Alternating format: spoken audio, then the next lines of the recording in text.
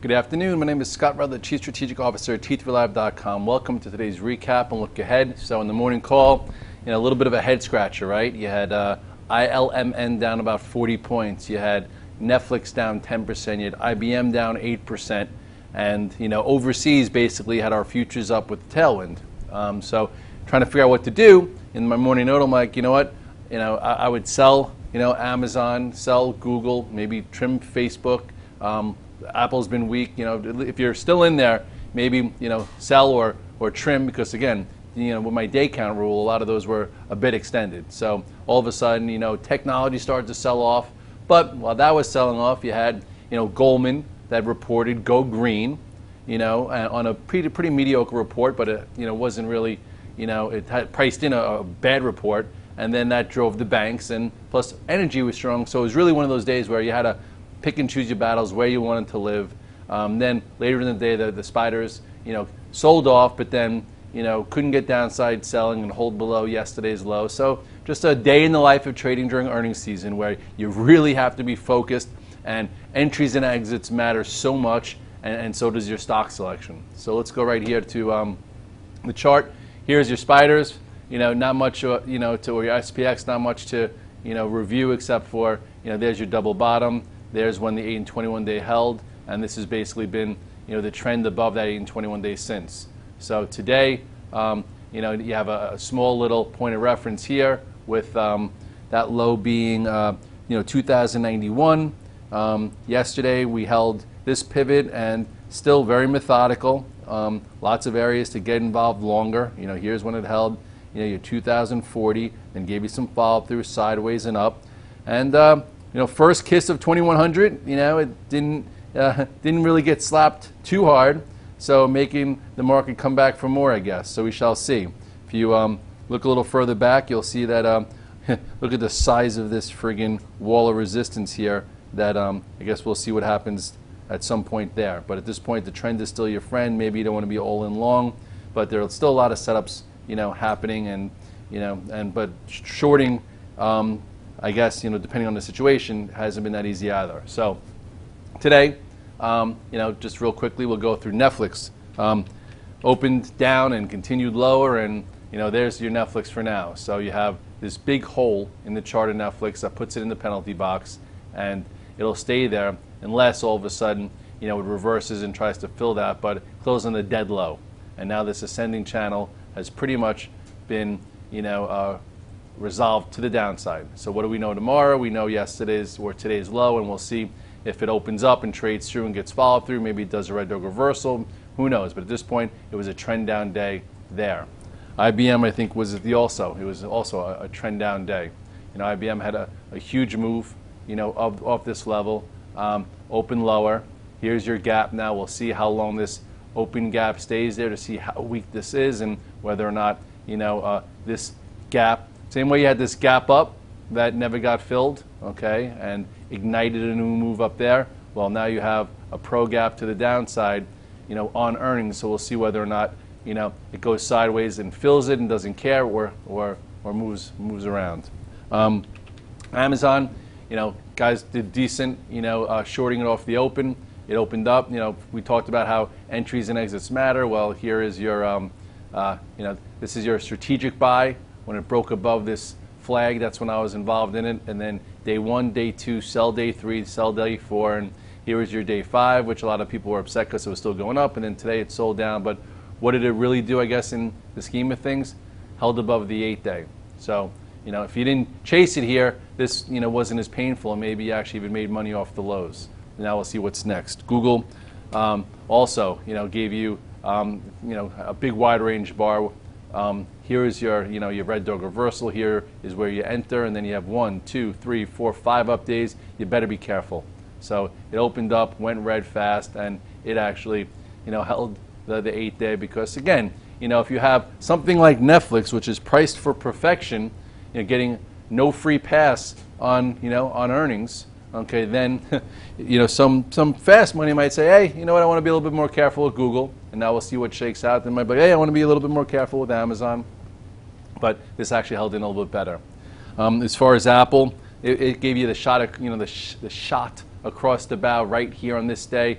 a stock that gets above the 200-day shouldn't be giving it back so fast. This is when I got stopped out also. This engulfing day, could have saved you some money, and now, it's below the 8 and 21 days, so it needs to prove itself that it's worthy. There's lots of reports that this quarter the iPhone is going to be, horrendous, and then even next quarter might be slower. And if you think about it, you come up to me, here's your iPhone 6, right? Your iPhone 6, beautiful, and then you have the 6 Plus. I feel like so many people got the 6 and 6 Plus, so that no one needed the 6S, and a smaller version.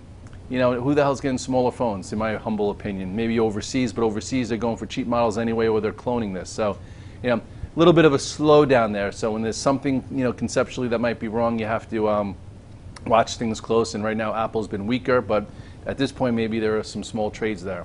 Facebook's also been wishy-washy, but Facebook, right around 12 o'clock, showed relative strength when all of the rest of high beta tech was getting killed. I turned to my friend Chris. I'm like, hey, Chris, did you see that? Facebook didn't go down while the market just got killed, and he's like, yeah, I'm gonna get in it, and then all of a sudden, boom, Needham upgrades it, and now Facebook looks a little bit different. Not awesome, but this held right here, turned up, took out this little spot, and closed near the highs. So maybe Facebook's back in the game. So let me talk about the divergence that you could have seen midday. So go to your 5-minute chart. So here's when it sold down. Okay, sold down. Into support. I remember I was actually trying to short it here, and then I covered. And then right around 12 to 1 o'clock, I just want to show you something. So here is where the support was. Here's the low of the day. 12 o'clock, look where it held. 12:30, even a little bit higher. Now go to the spiders. Spiders, okay, basically held up, broke below. 12 o'clock, the spiders, okay, are on the lows of the day.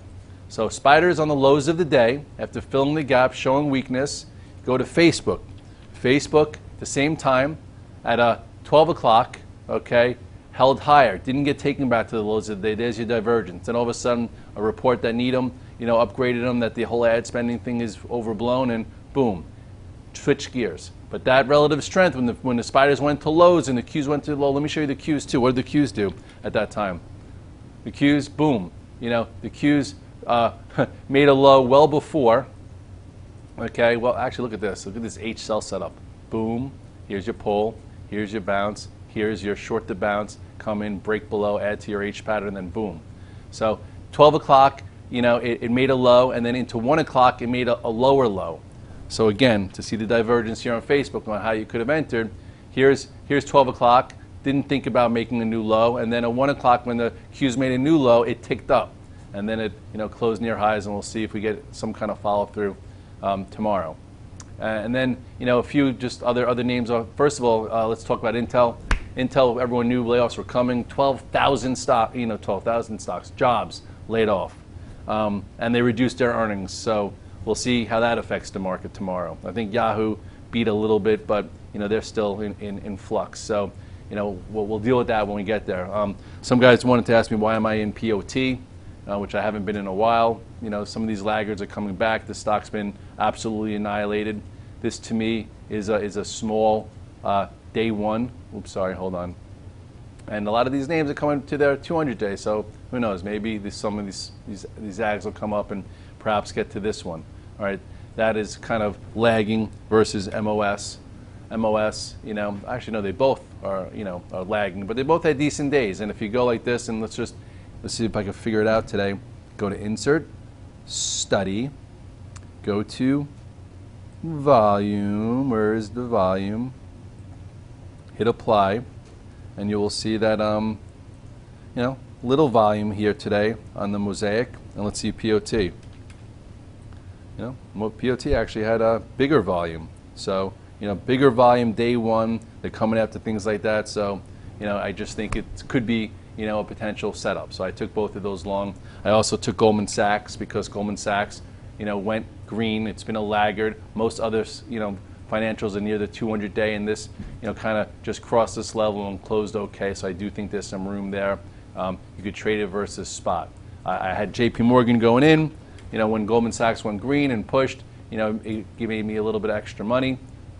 But then during lunch, when the market sold off, I got out. But all in all, look at this. This is actually where the relative strength is. So I'm in the wrong stock right now, but I'm playing it for catch-up. I think there's more alpha there.